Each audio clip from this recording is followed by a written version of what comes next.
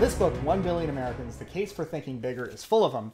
I know you have probably talked this book to death. I watched some of your other interviews you did with folks like Tyler Cowen and Joe Rogan, and a lot of interesting discussions. So I wanted to ask you some questions that maybe are a little different. Absolutely.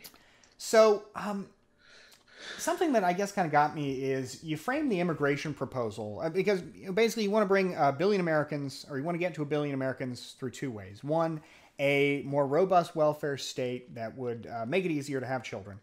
And then an immigration policy that would make it a lot easier for people to come to the United States. Right? Yep.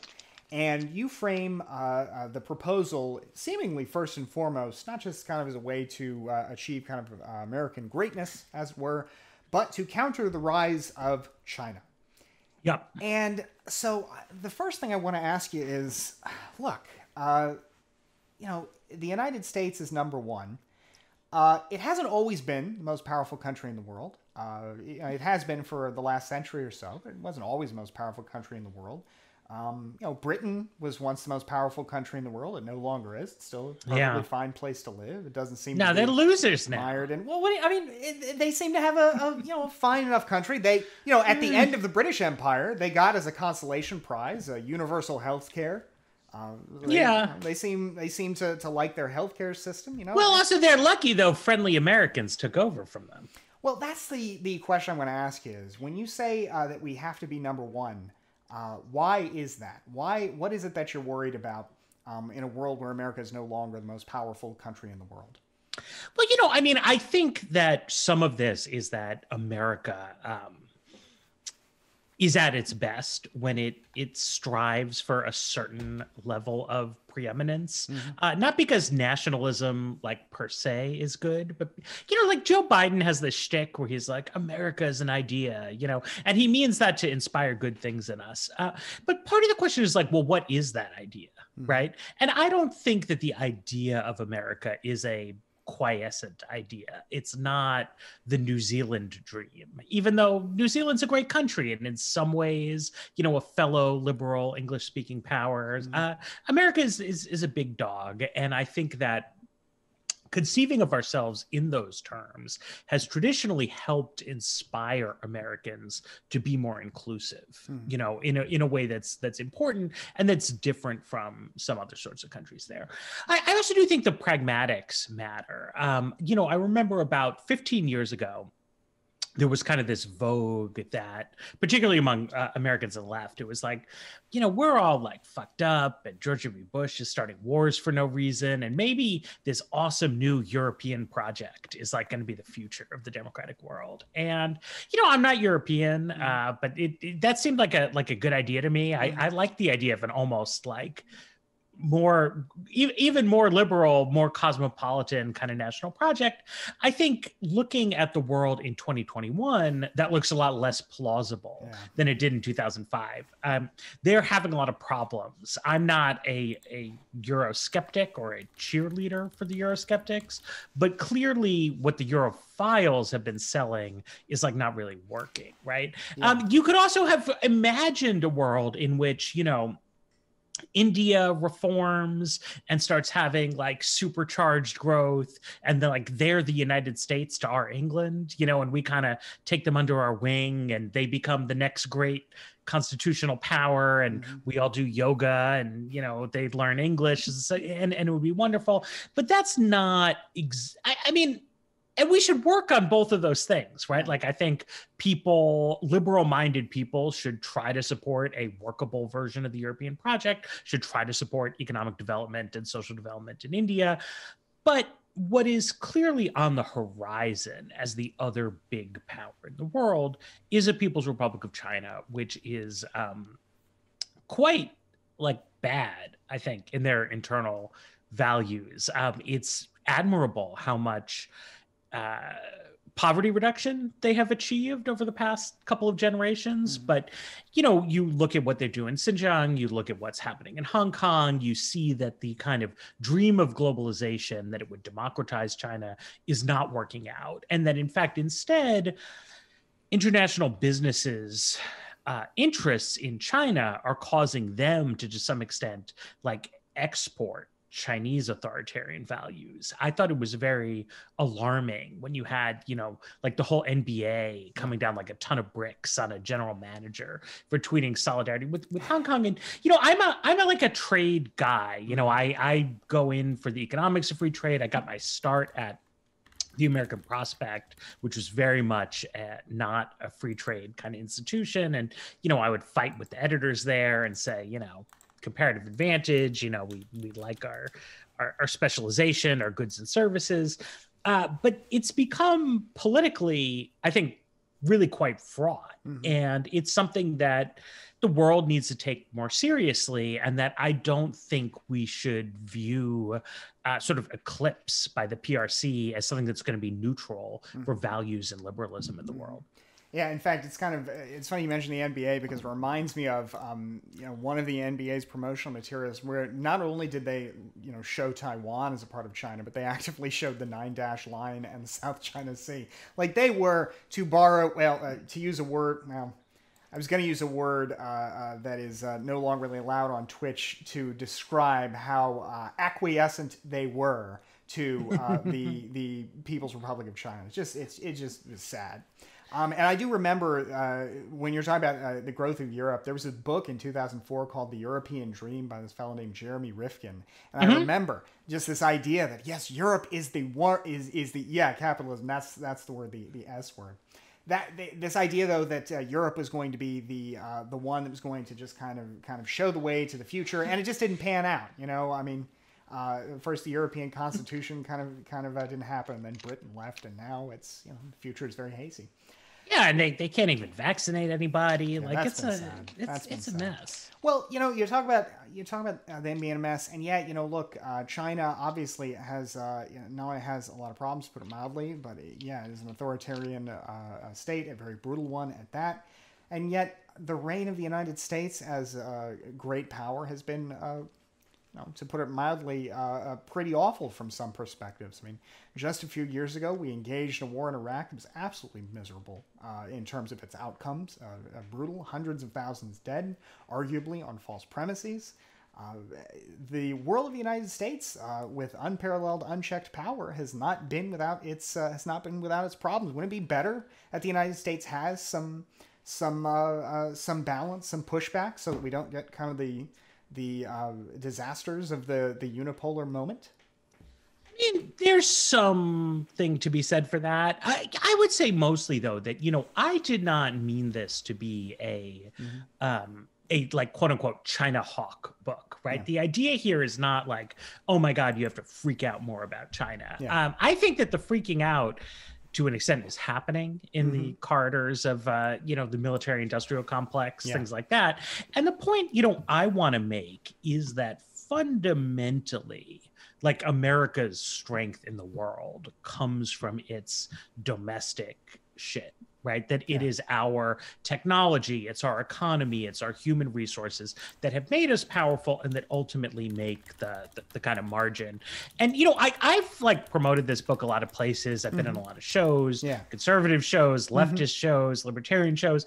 It's been interesting to me. I think everybody should be interested in my book. Yeah. But the national security community people, like the Massachusetts Avenue think tanks, like they are really not.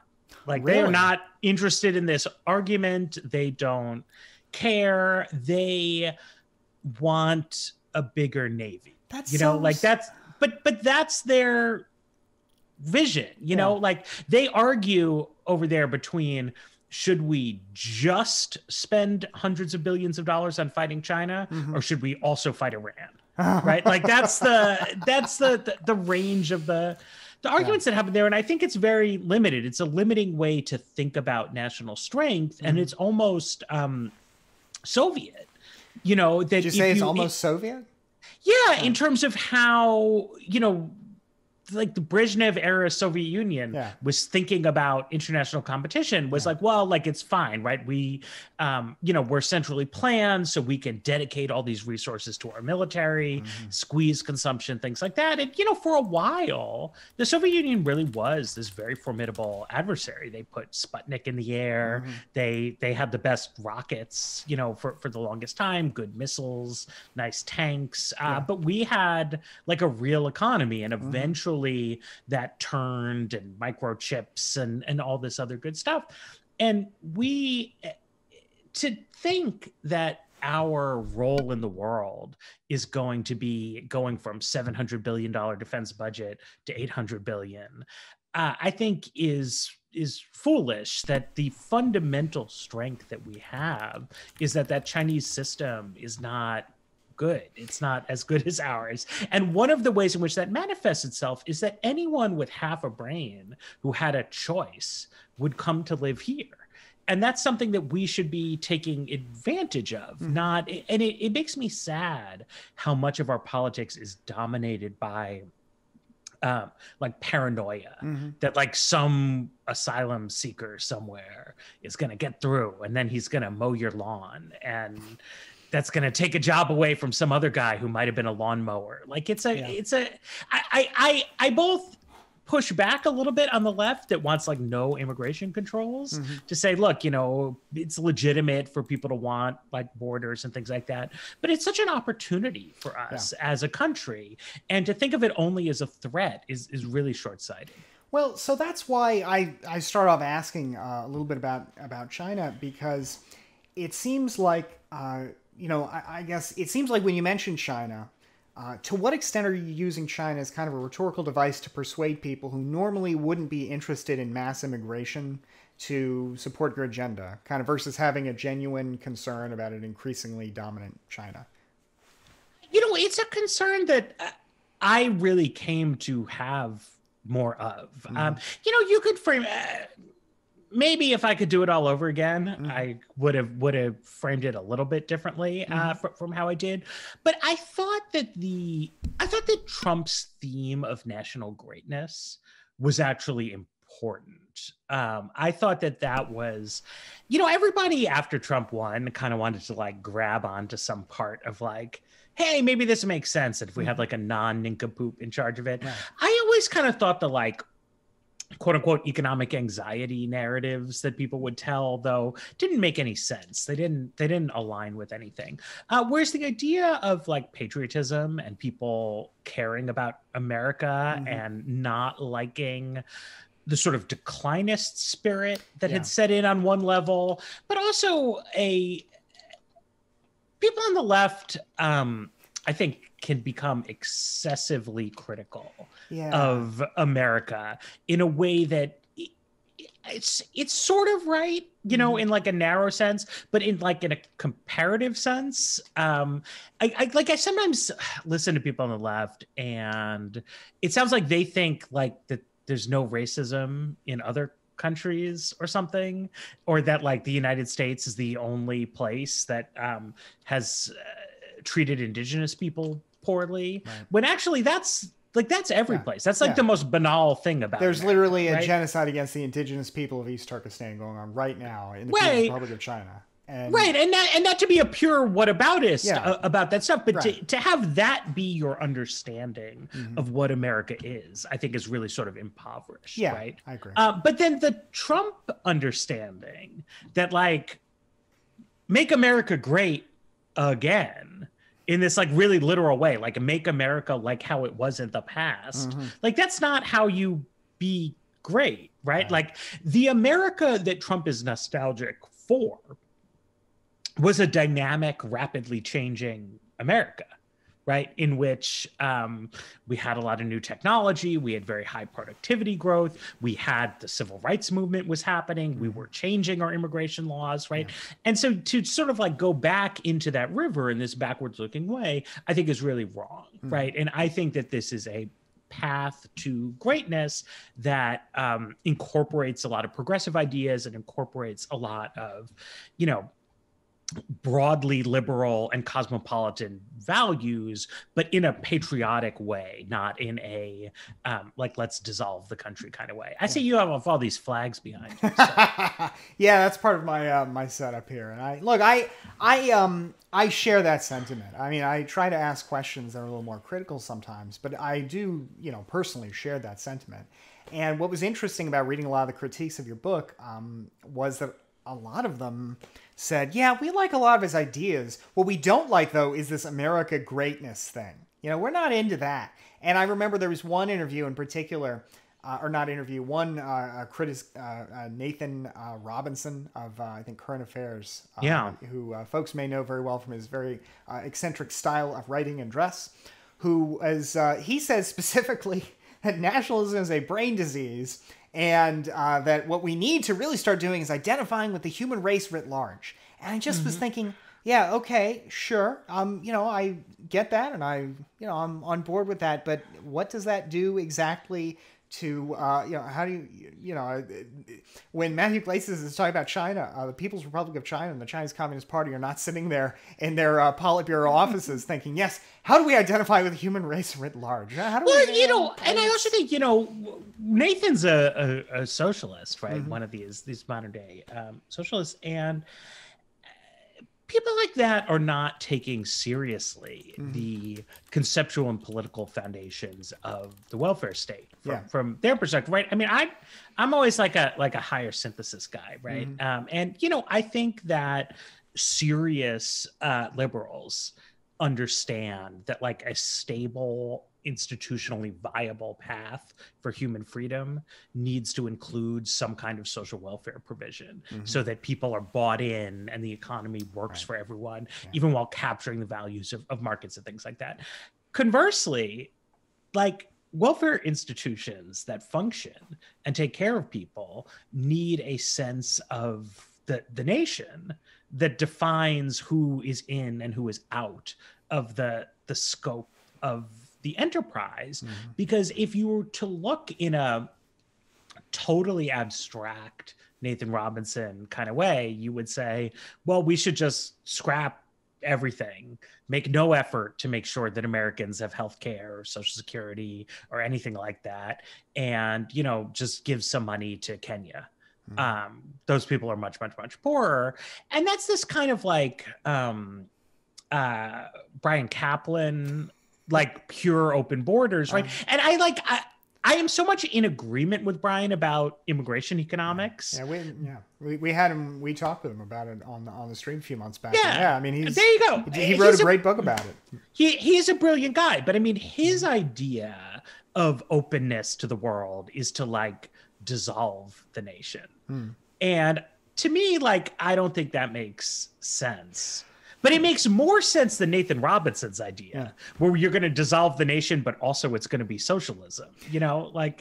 Well, so I guess the reason I'm curious about this is that the first question, kind of the foremost question that I have when we talk about open borders or when we talk about vastly increased immigration, is how do you make that more politically viable, given the knee-jerk reaction a lot of people have against it? And while we're talking about Brian Kaplan, for example, he wrote that book, The Myth of the Rational Voter, where he talks about the biases a lot of voters have against anti-foreign bias, anti-market bias, this idea that the economy is a fixed pie, something we talked about or at least alluded to a few minutes ago. I mean, how do we overcome this stuff? That's kind of why I was so interested in the discussion of China. That seems like one way to do that. But how do you make that case to people in your view? Yeah, I mean, I do think that you have to both push back against sort of anti-foreign bias. I mean, when I try to write a few times every year some article that's like, no, immigrants don't reduce your wages, kind of thing. There's always some iteration of that because people have this instinctual zero-sum worldview. But I also do think it's important in your politics, in your discussion, right? If you care about these things, to front-load the benefits to America of immigrants and to try to push for immigration policy ideas that are clearly about benefiting America, right? That the frame of the sympathetic asylum seeker and the border agent blocking her, it tugs at the heartstrings of a certain segment of the population. Yeah. But it's clear that the majority, if you ask them to accept immigrants as an act of charity toward foreigners, has a very limited sort of appetite for it.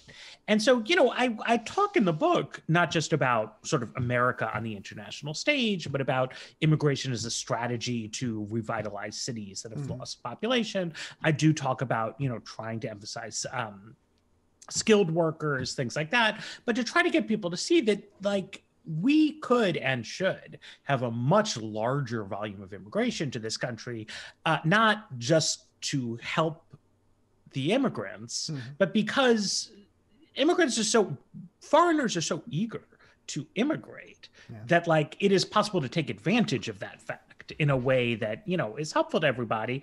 You know, it's a challenge. I mean, you know, most people have an excessively zero-sum view of the world.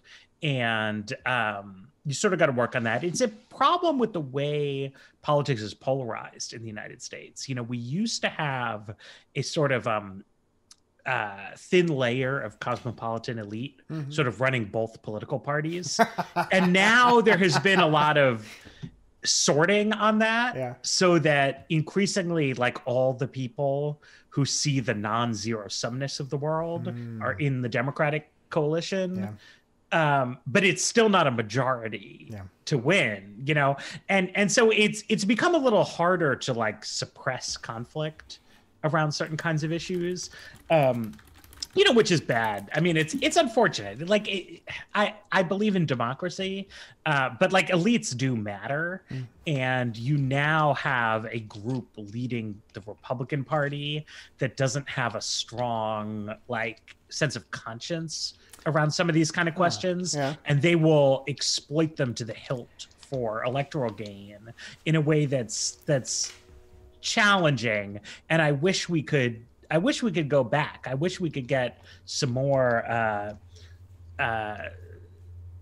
country bumpkin folk, you know, who voted for John Kerry back in the Democratic coalition, and, like, give back some of the high-minded suburbanites to the Republicans. Because I actually think that politics of 10, 15 years ago was healthier for the country. Really? I mean, again, though, the politics of 10, 15 years ago, I mean, that was the politics that not only got us into Iraq, but responded to the 2008 financial crisis with a comparatively austere financial package. Oh, no, the policy was terrible. Oh, okay. I see. But the tone of politics itself. Okay. I'm saying the political dynamic. Okay. I see what you're saying. When the Democrats were a little bit more populist and the Republicans were a little bit less. That's just now, as I say, like, elites matter, right? Yeah, I get what you're saying. And unfortunately, what happened is that the elites made some very poor governing decisions. And, you know, that's, like, also not good. Okay. Well, I can understand where you're coming from there. And I guess, like, to talk about immigration, for example, I know in the book you call open borders something approaching an inviolable scheme. So when you say that, but then you talk about some of these ways that we need to nevertheless massively up immigration, do you mean that it's like a political impossibility, or do you mean that it's, like, operationally inviable in some fashion? What do you mean when you say that? Some combination of the two, right? Like, because there's always politics, even if you, like, assumed away all public opinion constraint, right? If you just had unlimited quantities of people showing up in a very disorganized way with no infrastructure plan, housing plan, no tax schemes to compensate it, like, there's bound to be some kind of backlash. Now, the United States used to have a kind of system of fairly formally open borders, up until the early 20th century. But informally, there was a big amount of restriction on immigration from Latin America in the form of people being incredibly racist. you know, to like it was a major disincentive to like move from Mexico into the heart of Jim Crow Texas. So like that was also not great, right? But you know, we had less restriction than we have now, quite a lot less, and that worked. We didn't have sort of advanced welfare state institutions back then, so you didn't need to sort of incorporate immigration into that. But I mean, I do think that you could go a lot opener than we are now, and I would welcome that. And then a big part of the book, I mean, if people haven't read it, right? A lot of the book is about like housing and transportation and other things like that, that I just think are necessary complements to a population growth policy, right? Because, you know, if you, like, people have to go somewhere. There needs to be some way to get around. I think it is valid to be like, well, if there were 3 times as many people, wouldn't there be more traffic jams? And so there's like a lot of discussion about that. It's not as big a question of high principle, but I do think it's important. Yeah, like I appreciated the discussion. I mean, particularly in the book when you talk about the fact that, look, you know, your national parks aren't going to disappear just because we've got 3 times the population. People will typically want to live. I mean, a lot of people are going to want to live in the cities. You know, you're still going to have your country. You're still going to have a population that is what I think you said, something approaching 3 or 4 times less dense than England. You know? I mean, so triple the U.S. population. I mean, it sounds like a lot, but we'd still be somewhat less dense than France, about half the density of Germany, way less than the U.K. or the Netherlands. You know, and those are all nice places. You know, they have parks, they have forests, they have farms. There's like a lot of room for everything. People mostly like to live. I mean, Americans, we can get very touchy about the difference between like living in the city and living in the suburbs. But either way, you're talking about living in a built up urban area. That's where people want to live near like some other stuff. And then there's a little bit of variation about how much they care about parking. Not that many people want to live like smack dab in the middle of nowhere. It's very inconvenient. So beyond appealing, I guess, to the geopolitical competition and sort of greatness that we were talking about before, do you have any, kind of what strategies would you recommend for building the kind of political coalition necessary to sort of open the doors more, you know, in the way you described? Like, you know, for example, should we stop using the phrase open borders? Should we stop talking about, you know, unlimited immigration? I mean, how do we build that? How do we build that coalition? Well, you know, I mean, people can talk about whatever they want.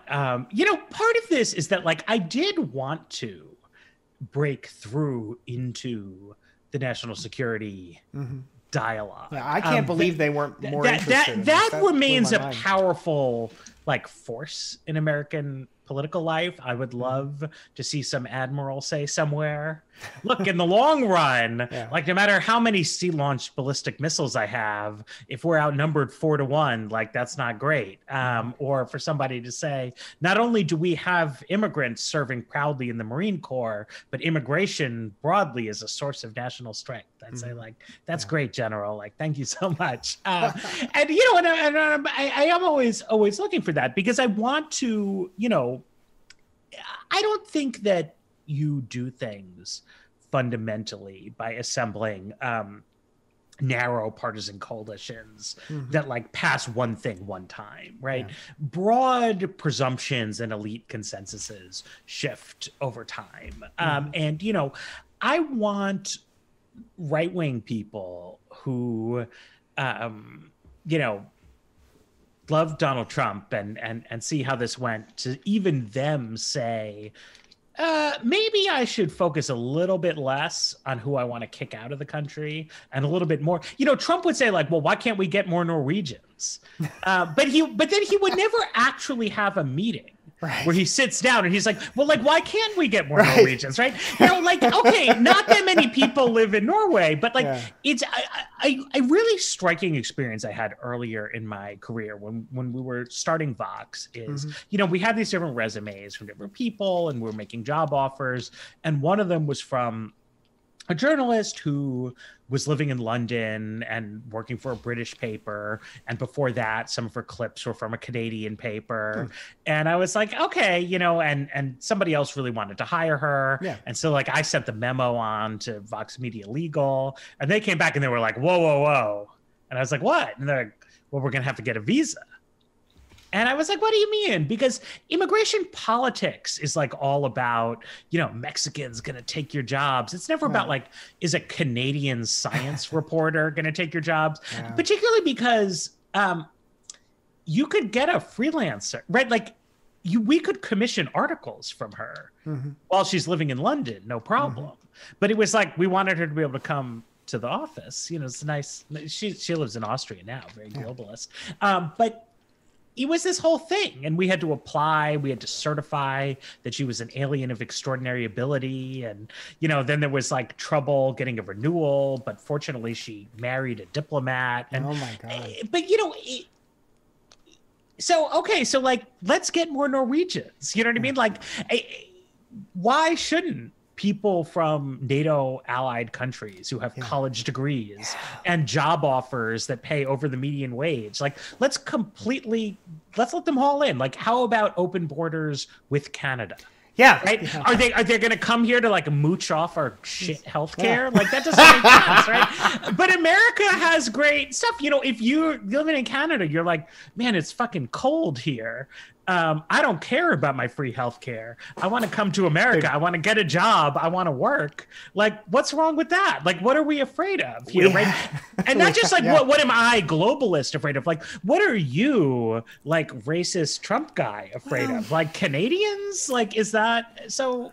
Well, I mean, I guess, first of all, when you mentioned Canada and the cold, I know a lot of, you know, there might be some people rolling their eyes at that, but as a Floridian, I live in a state that has basically 6 month a year expatriate Canadian communities. They come here for 6 months. They go back to Canada for 6 months, so they don't lose any of that. I think there's some 6 month rule with respect to benefits.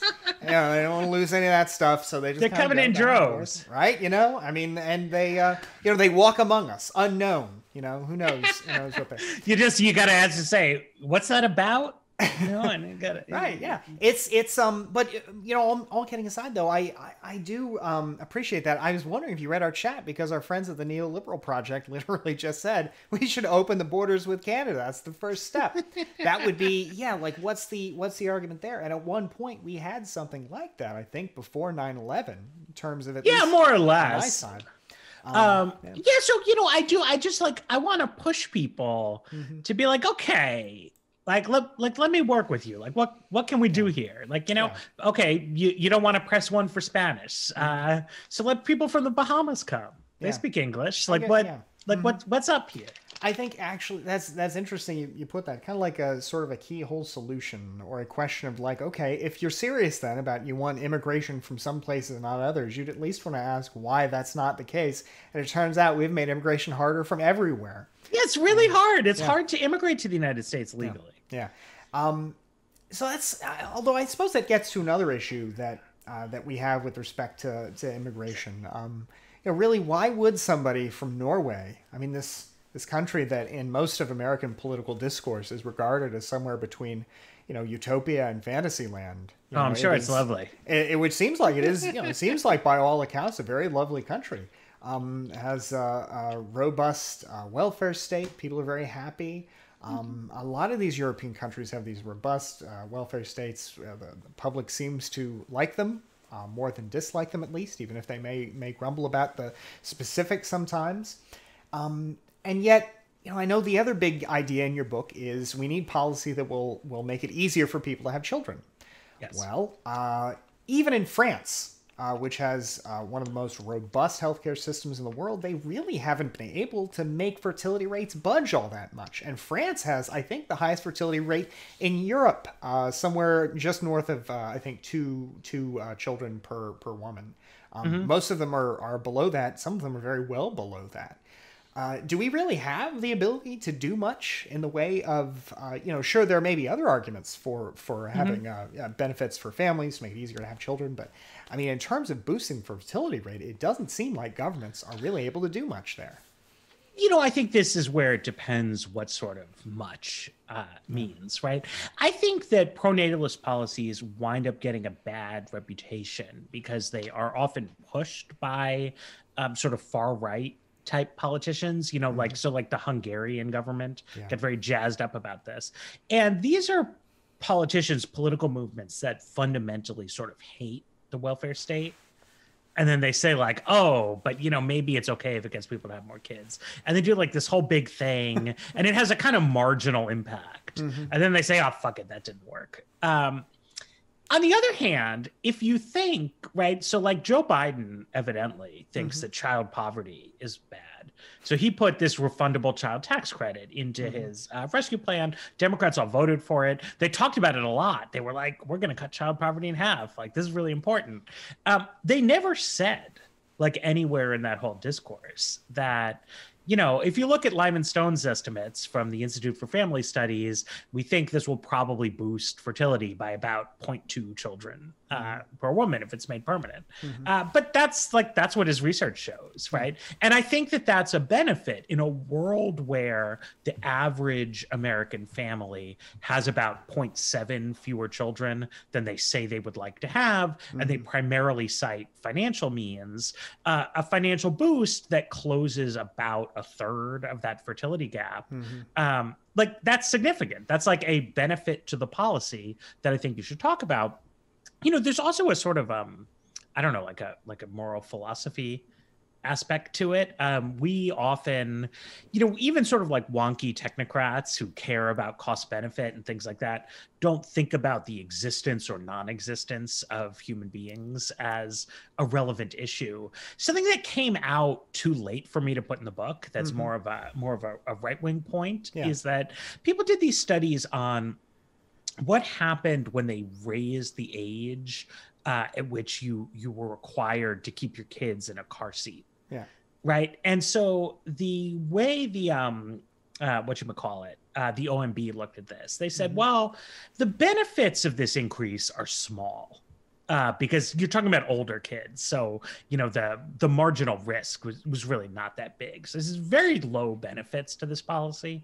But they also said the costs were very low because these families, if your 4-year-old's in a car seat, then keeping him in the car seat for another year, it doesn't cost you that much, right? Because you already have the car seat.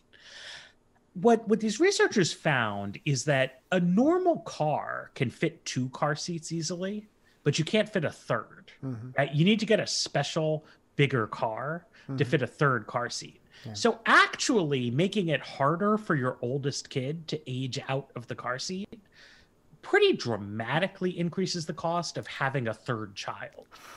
So, and then they do the math on like how many, and it's like tens of thousands of babies per year being not born, according to this estimate.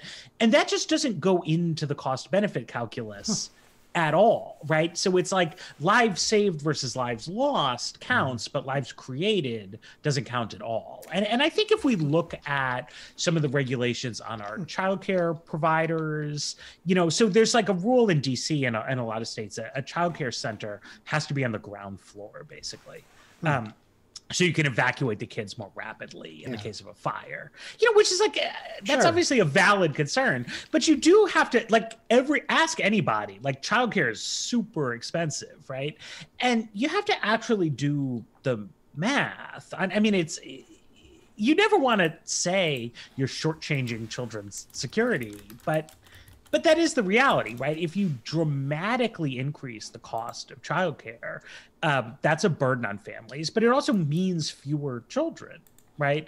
And you have to really try to be rigorous. Like, how many people are you really saving this way? Big office buildings in downtown central business districts are not like burning down frequently. This is not a... I mean, I don't want to like joke around about people dying in fires, but I mean, it's like when's the last time you heard of that? Like, it doesn't make sense really as like a top level policy concern. I mean, I've worked in DC 18 years, I've been through my 3 times a year mandatory fire drill a million times.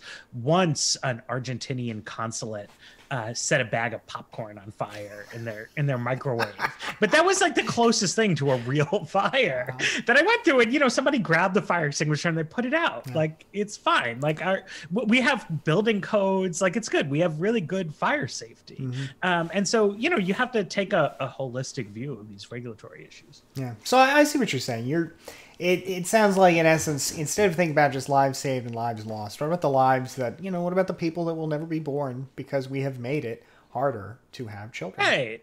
Yeah, and that's a little, I don't know. I didn't get into metaphysics. Sure, but I was a philosophy major in college. Well, it's interesting. And I think it's an important point. It is. I mean, I was thinking about as a joke, kind of, the anti-natalist argument where people say, really, is it just so, what's so great about, about existence, right? But I mean, what you mentioned there, actually is a sort of interesting point. Just the idea that, anything that you implement that makes it harder to have children does come with that aspect that we often don't talk about. So I think that's I get that point, and I think you're also right. I think I really am surprised that kind of, to go back to another point you mentioned, that there was no national security interest in what you're saying, because it seems to me that when you think about all these, I see your. I just realized what the poster behind you says about our washroom breeding Bolsheviks. Oh yeah. Apparently, employees lose respect for a company that fails to provide decent facilities. So no, I had to look that one up though to read the small text. But yeah, it does seem like a country that cannot. A country that cannot broaden its base of economic support, cannot sustain the armed forces you'd need, to meet their interests. So I'm surprised that there's not more uptake about your ideas from those communities. Who has been, I guess, the most receptive, other than, say, I suppose liberal, neoliberal types like our community here? Oh, I mean, it's all about neoliberals. Yeah. No, I mean, I think that some of the people in the sort of like reform conservative space have been interested. There's been this slightly goofy effort to like create an intellectual backfill of like Trumpism, because he won an election and now people want to make that mean something. But I've had good conversations with those people, with my sort of new friends at the Niskanen Center who were ex-libertarians. I mean, I think that this is a convergent idea for people from different kinds of perspectives who've become a little bit unmoored from the kind of hard polarization that characterizes politics right now in the United States, because that really is on some level the book's about many things, and it's also not that long. Everyone should read it.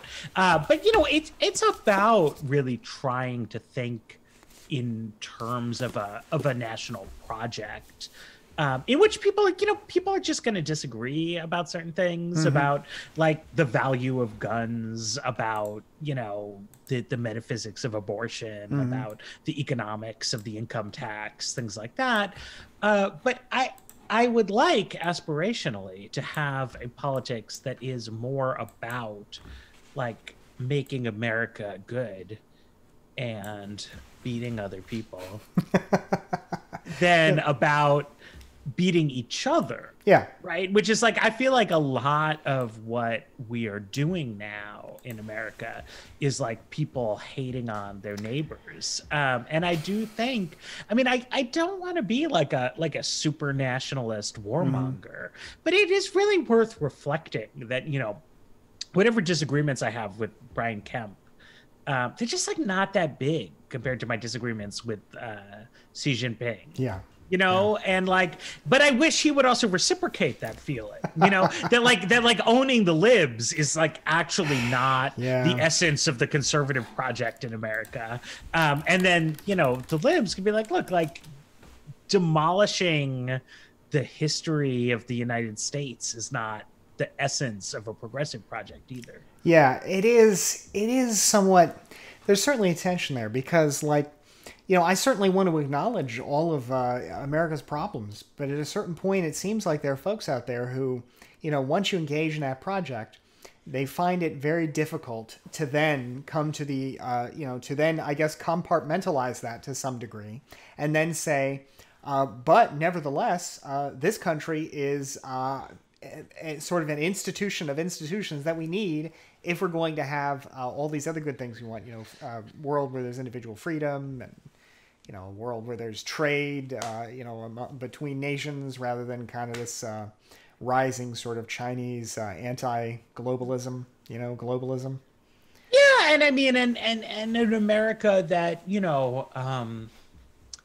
actually does a better job of encapsulating pluralist and I think anti-racist ideas than, I mean, not a lot better than China does, but I think better than most countries do. Yeah. That this is not, it's not to deny the things that the critics say about the United States so much as it is to ask for some perspective. And also, at the same time to recognize that right-wing politics is a thing that exists, in all places, as far as I know. There's a conservative political party in Jamaica, and that some of that is for, I think, wrong-headed aspects of human nature, but some of it is because of bona fide economic policy disputes where progressive people can be very blah about, how things actually work and the importance of incentives, and that there's just more to the United States than its internal cultural conflicts and problems. And that, I remember, this is probably a super old reference. No, let's hear it. But no, so I'm Jewish, and I remember when Joe Lieberman got the vice presidential nomination, and I'm watching him at the Democratic Convention in 2000, and he says only in America, da da da, and I was a young pedant even as a 17-year-old, and I wanted to reach. I was just there's been 2 Jewish prime ministers of France. It's not true. It's only in America, but it is true that Jewish people have done very well here in the United States. That is something that speaks well of us, that there has never been the kind of hard anti-Semitic backlash in government that you see in many countries. And then, 9 years after I watched that, right, Barack Obama is the president of the United States, and there's no French Obama, there's no Italian Obama, right? The United States is a country that has African Americans and Black culture at the very core of its identity, and achieving extraordinary levels of success across a variety of fields as big movie stars, star athletes, political stars, president of the United States, and that that's good, and that we are trying to build on a positive record of achievement and inclusion that has been a big theme of the last 50 years of our history. Well, that, I guess I really appreciate that, because it feels like whatever our ambitions might be in the sense of a more just society, it feels like, and this is sort of a squishy point that I guess I don't have any empirical basis for, although I imagine there might be some there, but the idea that in a large continental diverse country like the United States, we have to have some kind of glue that unites us, and especially given the United States is more a political project than an ethno-religious project, it seems like what I appreciate about your book is it seems like an attempt to sort of address that, to sort of meet people where they live, which is a sort of desire to be a part of something bigger, part of something better, And I think that is something that maybe, particularly on the left, is a hard thing to get behind, and on the right, people maybe get behind in a way that is sort of very exclusionary and sometimes very destructive. But I don't know, I appreciate that kind of meet people in the middle where they live, where I think most people are, which is they want to be a part of an inclusive project that nevertheless means something, because it's just sort of we should just be for humanity, guys, just doesn't really cut it. You know. No, I agree. I mean, until the aliens, then that changes or something. I mean, I've always believed. I mean, whether it's this is like a joke Ronald Reagan apparently used to make, but it's like, if the Martians came, we would unite with the Soviets and fight them off. And I mean, like I think that's true, right? And and I do hope that over time humanity will be more united, probably not in fighting Martians, but in trying to address global pandemics. I guess used to be a good go-to example of this, and other kinds of things like that. But like we have to operate in the world that exists before us. So Matt, I realize we've already been talking now for about 50 minutes. So I want to ask some questions from our audience. I also want to ask you about some foreign policy. So I wanted to see if you wouldn't mind staying with us for a few more minutes. Or sure. If you have to leave on the hour, then we can. Nah. Okay. Let's take some questions. Okay, so let me ask you real quick first, and then we'll go to our questions from our audience. So folks, if you have some questions, type them out, and I will get to them. We'll do as many as we can. So the one thing I want to ask first, though, is about foreign policy. You had a pretty, I suppose, widely circulated tweet, and then I think you wrote about it too on Substack. Yeah. About how the Middle East doesn't matter.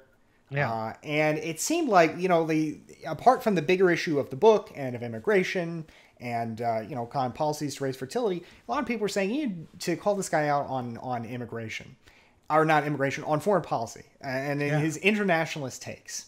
Yeah. Or rather, isolationist takes. So what exactly, I mean, how can you say, particularly when you make a book that, I know isn't primarily about China, but opens up with an argument about, look, China's a big deal.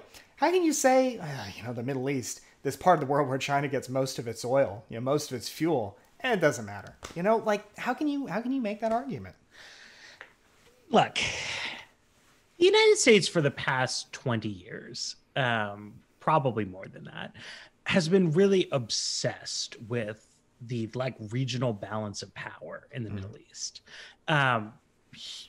Multiple wars, huge military presence, trillions of dollars. And the unspoken assumption behind all of that is that this is a strategically vital region, right? That it matters.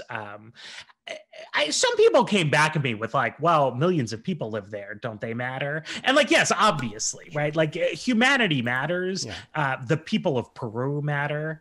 The people of Kenya matter. The people of Malaysia matter, right? But the premise of American foreign policy has been that the Middle East matters more than those other parts of the world, that it is strategically vital. And I just don't think that is true. The economics of the oil weapon concept have never made sense, and they make less and less sense with every sort of passing year that the United States develops more domestic energy resources. That make less and less sense the more you think about the environmental problems of fossil fuel reliance. But fundamentally, it just has never made sense. We're not, contrary to Trump, we don't take the oil. Yeah. Right? We buy oil. Yeah. And global markets, and it's fine. The reason it's a valuable resource is that other people pay money for it. But that means we don't need to be there. And we definitely don't need to get sucked into the specific psychodrama of the Saudi-Iranian regional rivalry, which drives so much activity in DC. I mean, all these think tanks are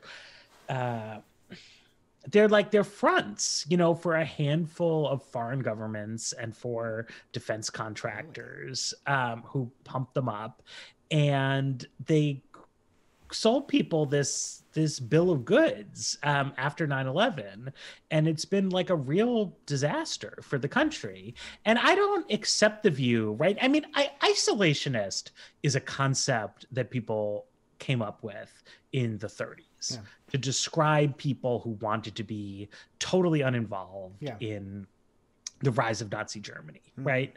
And that was bad. That's in the 20s, though.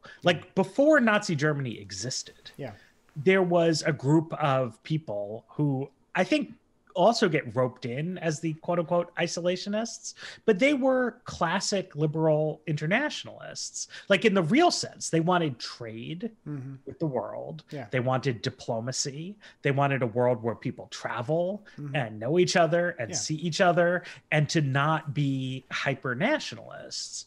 And that's what I want. Like I want us to be engaged with the world as human beings, rather than engaged with the world as a global military presence. Well, so then let me ask you a follow-up here, because it sounds like what you're saying with the Middle East, you could, maybe you could say, you're saying, we want less involvement in the Middle East, but we want to spend our resources elsewhere. But what about maybe more traditional commitments like NATO, in Europe, or like our commitment to defend, vague as it is at the moment, to defend Taiwan, our firmer commitments to Japan, South Korea. Do you want to unwind those? That's an interesting question. NATO, I think, has gotten to be a troublesome topic for the United States, because we kind of, on the one hand, like pushed a little too far into Ukraine and Georgia and antagonized Russia a lot, and then didn't quite have like a plan. Right. So we have like neither incorporated those countries into our sphere of protection, nor like conceded them to Russia. So we're now have sanctions on Russia because they took Crimea, but also they're obviously not giving Crimea back. Yeah. It requires some kind of rethink. I think the diplomatic relationship with Japan, with Korea, has worked out very well for everybody involved. It's not super costly to the United States. Yeah. I think it's perceived as beneficial over there. I do think that we should encourage those countries to relate to each other, bilaterally, and not just see the United States as their go-to intermediary. I was reading this very interesting article the other day about the defense politics of Taiwan. Yeah. And they were saying that in Taiwan, there's like very little political support for defense spending. Somebody floated the idea of conscription, and everyone was like, no. Nobody's worried about China at all. I'm not like an expert in this kind of stuff, but that sounds incorrect to me. Like, I feel like they probably should be worried. Yeah. And I do not want the United States to be conveying some kind of message to East Asia that's like we've got this. Like, don't worry at all. I see. Like, I would like us to be helpful. Yeah. Right. And like, but again, you talk about isolation. Like, nobody was thinking in 1934 that France is going to be like, whatever, we don't need to worry about Germany. Yeah. America's got it. Right. Instead, like, we were being like counterproductive. We were being like, we won't sell you any weapons. Like, we don't give a shit what happens here. And we should not do that. Like, we want to be there for democratic Asia, I think, as people who share common values and about the world, but we should not, because like, it's not true, right? Like, the United States is not going to blow up the world for the sake of Taiwan, I think. Wow. I don't know. The reason I ask is that if you're saying, like, we should encourage them to be more active participants in their own self-defense, sure. But if you're saying, like, I guess if you're saying, like, no, we just shouldn't, like, we shouldn't go in on defending Taiwan, that's a clear position. But presumably, any defense of Taiwan comes with that risk, doesn't it? Right. But, that's why we've got to, what we want is for China to not attack Taiwan. Yeah. Right. And that means, I think, like, trying to help. Yeah. Trying to help build things up. Right. But, like, again, I'm not super versed on like Taiwan Strait security issues. I got you. But I feel like Taiwan should be a pretty highly militarized society. Like, not because I love militarized societies, but because like that is a high level of objective threat that they are dealing with. And that the relationship should be like, we are giving them some backup, but also that like they are really going kind of all in. So there's this semiconductor issue that's come up recently that seems like a sort of concrete topic because Taiwan is so big in that kind of industry, right? And we want to have some like redundancy there, but like we should definitely sell them weapons and all that kind of good stuff, but also they should buy more. But you are, just to be clear, it sounds like you're a little hesitant though to say we should make some commitment to help them if worse came to worse. I don't know. I'd have to think about it. I would read some PDFs on this question. I gotcha. That's just what I was curious about there, because what do you think? Yeah, full stop. I mean, okay. These people, you're all in on Taiwan. I do agree though. You're right that, and you see this with South Korea, that it is too, this idea of kind of a more casual attitude toward, especially among the younger generation toward military spending and in the face of very hostile foreign power, sure. But at the same time, I do recognize like Taiwan could go full, I suppose, Israel in terms of its self-defense and commitment to conscription, all that, and it's still facing a, 1 billion plus. Yeah. And I would feel more comfortable about formal alliance if like they were doing that, right? If it was like they are more militarized than we are, but we're bigger than they are, for sure. And like that's the partnership, for sure. I get you. I think that makes sense too to call for that. So we've got a lot of questions here. I'm going to try and get as many as I can, as quickly as we can, because I've already burned through our agreed upon hours, so I do appreciate that very much, man. All right. So first of all, here we've got a question from Zerks the Upvoter. Do you have any thoughts on the viability of open border agreements like the Schengen Agreement in the European Union? I did not read the fine print on Schengen when I used to have takes on it. And it turns out that in a pandemic, you can just turn it off or something. Yeah.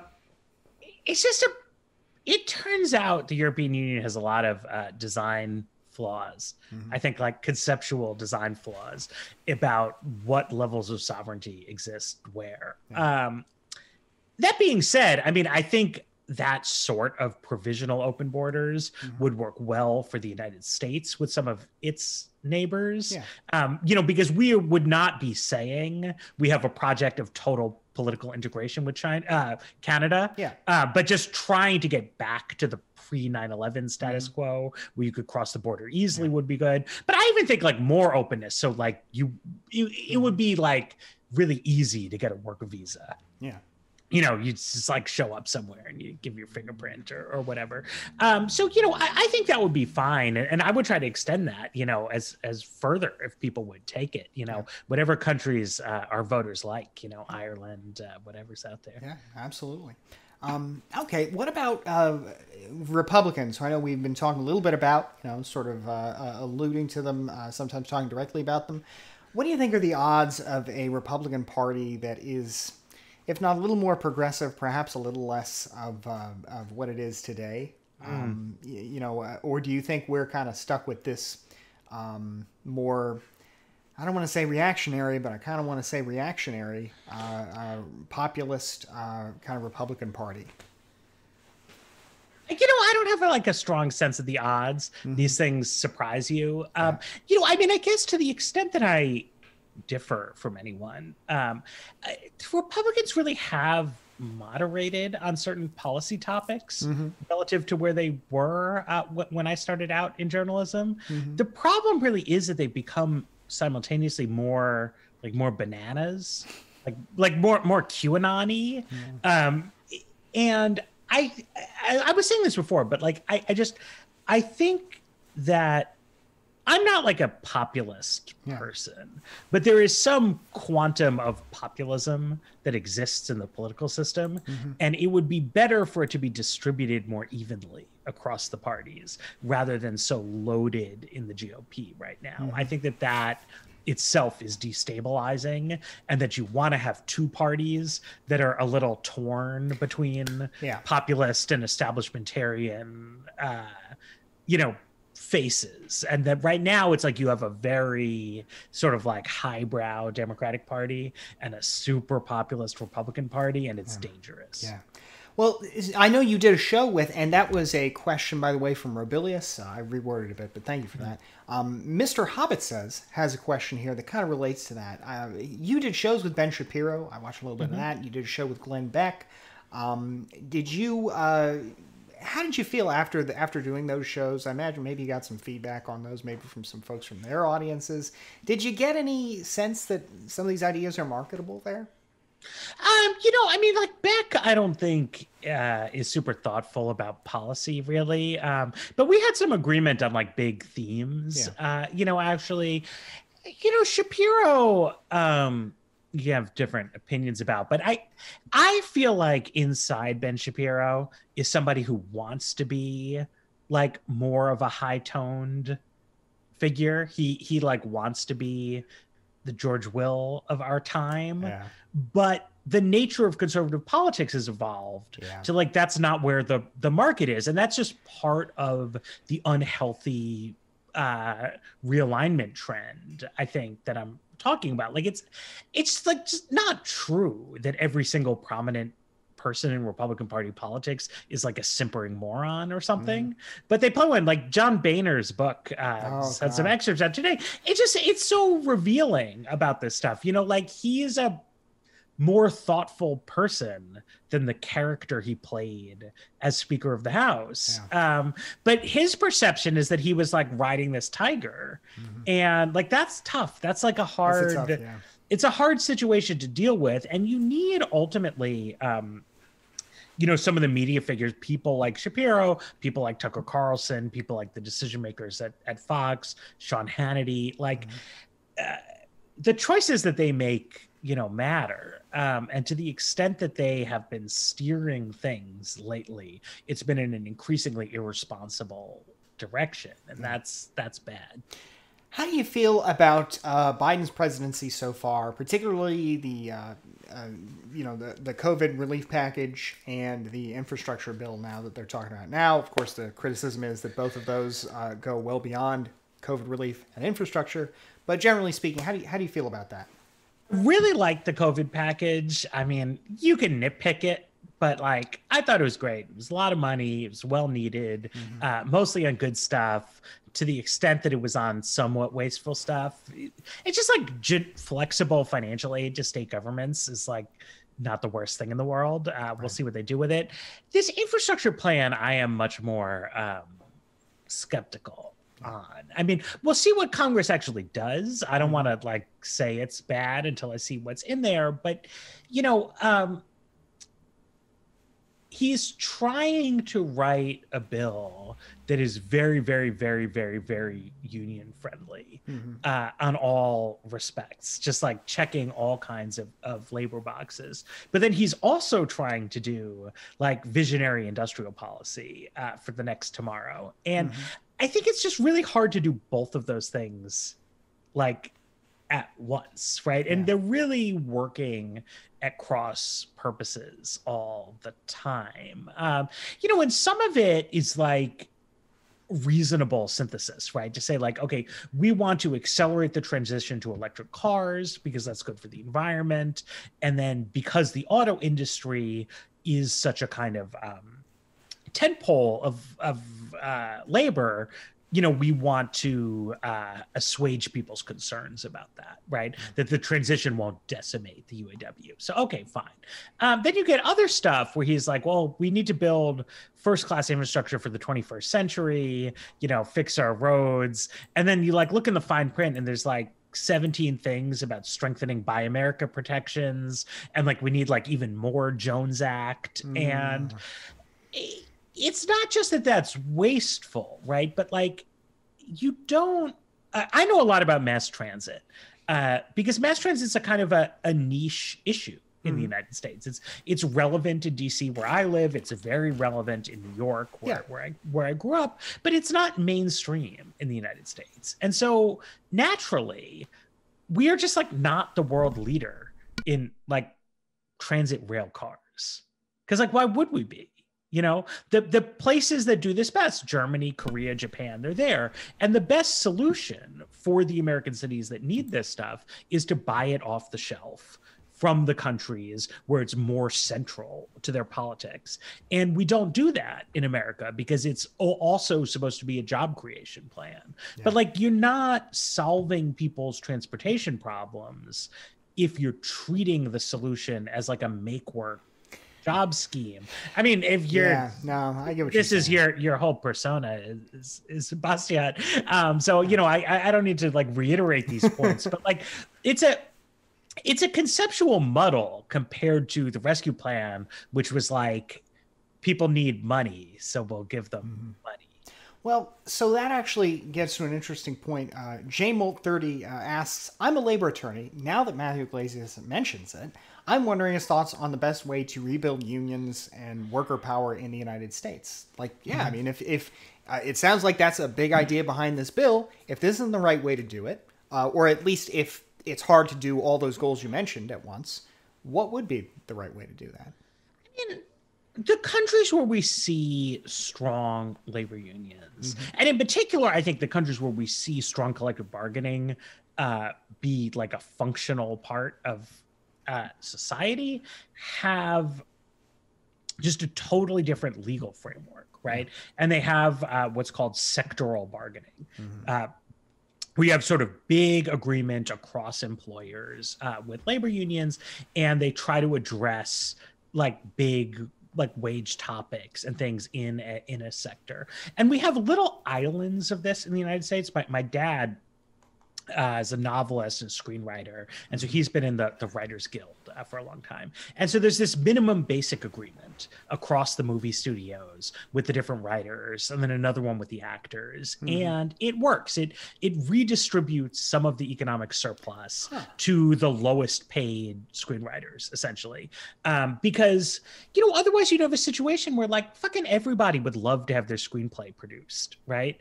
And you could treat people like total shit in, you know, unencumbered from the minimum basic agreement, which says that like even the most random first time screenwriter, like you got to pay him, but also like you need to give him credit, right? You can't just like put the producer's nephew on the credits, things like that. So I think that that's a valuable role and a valuable model. But in most of America, we have this kind of plant unionism. So they've organized the Boeing factory in Washington, but not in South Carolina.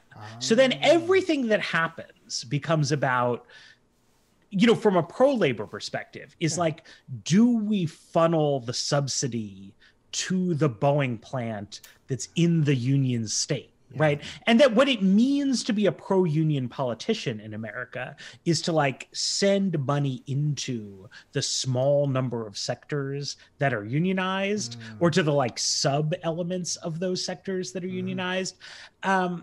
And you see why that happens from a political economy perspective, but it leads to like really dumb policy compared to in like Finland. The unions are quote unquote stronger than in the United States, but they're so strong, 80% of the workforce is in a union. So there's no particular decision that's like the quote unquote pro-union one, as long as people are working anywhere.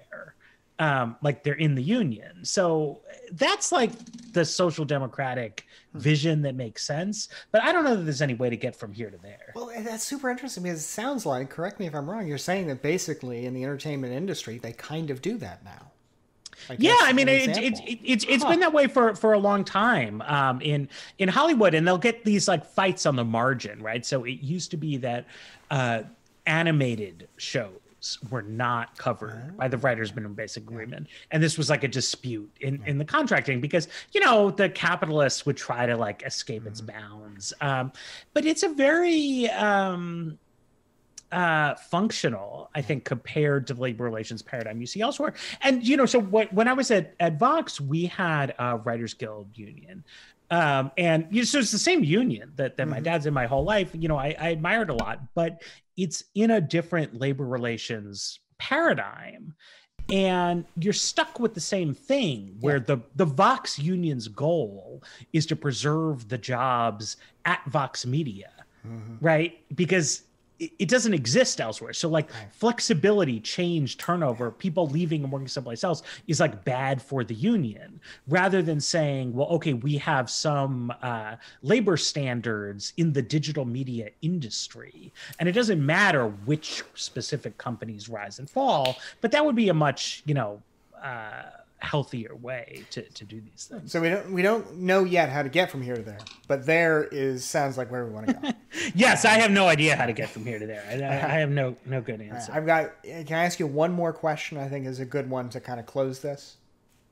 Yeah, absolutely. Yeah. Okay. Calpurnicus here, and folks, I know we got a lot of wonderful questions. I'm trying to go with the ones that really didn't touch on issues we discussed already. Calpurnicus asks, no, oh my God, somebody is insistent that I ask you about the lab leak theory of COVID. We're not wasting time on that. Politics question for Matt. What do you think will be the tipping point for polarization? Are we just going to keep going back from Democrat to Republican presidents and pass maybe one or two good bills through reconciliation a year? Or is something going to give and we're going to ask and we're going to, our politics are going to change from this kind of polarized status quo? How does that end, or does it end? So I read a while ago a biography of Teddy Roosevelt. It's called A Strenuous Life. It's really good. And it made me think a lot about Trump era politics. And the story she tells about Teddy Roosevelt is that, he's this like rich guy. He's like from an important Republican family. He kind of dabbles in politics a little bit, but he's also like an egomaniac and a weirdo. And he likes shooting and he likes writing. And he's not really a party loyalist. He's like egomaniacal and he wants to win. Mm-hmm. So he becomes governor of New York and he's trying to be popular. So he's like doing these progressive reforms that the party bosses don't actually like. But he's not really a partisan. He's just like in it for himself. So he wants to be popular. And then they hatch this idea. They're like, we're going to get rid of this guy by making him vice president. So he becomes vice president. Yeah. And they're like, this is great. Like VP doesn't do anything. And then McKinley gets shot. So suddenly he's president. And one guy really just like scrambles the chessboard because he's just like, fuck it, party bosses. Like, people want these reform measures. And no one could really stop him. I mean, not that like everything he thought immediately became law, but it really changed up politics, right? And Trump could have been like that, right? Like Trump showed that the Republican Party elites did not have that strong a grasp on their own public. But he's so corrupt, he's so lazy, he's so ignorant that he doesn't really do anything with that moment of opportunity. Yeah. But I think that something like that will happen, right? Like, I think it would be very out of character for Kamala Harris to just suddenly become much more like moderate on cultural issues and like say some of the stuff we were saying before. Right. But on the other hand, she evidently like would like to be president of the United States. It's true. I think that would maximize her odds of being president of the United States.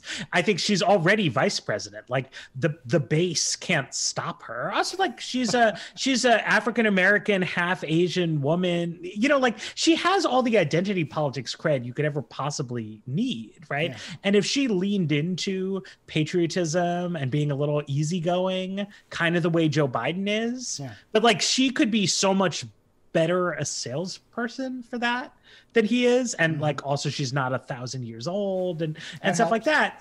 And so I think that the polarization, this is something, my good friend and former partner, Ezra Klein, wrote this great book on polarization. That's like all about the structural roots of polarization. It's a good book. Like everybody should read it.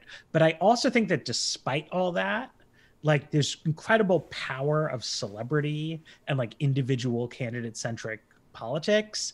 And we are waiting for someone to be a little bit more like intellectually rigorous than Trump or more politically ambitious than Harris, but to like bust the system up by just like being normal in a way, instead of acting like the psycho activists who control both of the parties. Yeah. All right. That it seems like simultaneously a synthesis of sort of the great man theory of politics, or great woman, of course, and the not so great in one, right? Be normal and yet be abnormal. You know, in this abnormal age, be normal. I like absolutely. That sounds good. Did you enjoy your first experience here on Twitch.tv? I did. It's great. I hope to be back twitching someday. Right on. There's a great friend of the channel, Destiny, who has a great stream. You might want to check it out sometime. Great community. Great guy. A lot of great people here on Twitch. Our friends from the Neoliberal Project stream here as well. They're going to be talking to a guy from Congress real soon. That's going to be a lot of fun. So, lots of good stuff. I think they're talking to Scott Peters from California. So, he's good. Yeah, it's going to be a lot of fun. Awesome. So right on. Matt, thank you so much for being here. Folks, thank you. Again, the book, 1 Billion Americans, The Case for Thinking Bigger. Great read, great book, and a great guest. On behalf of the chat, thank you so much for being here. I really do appreciate it.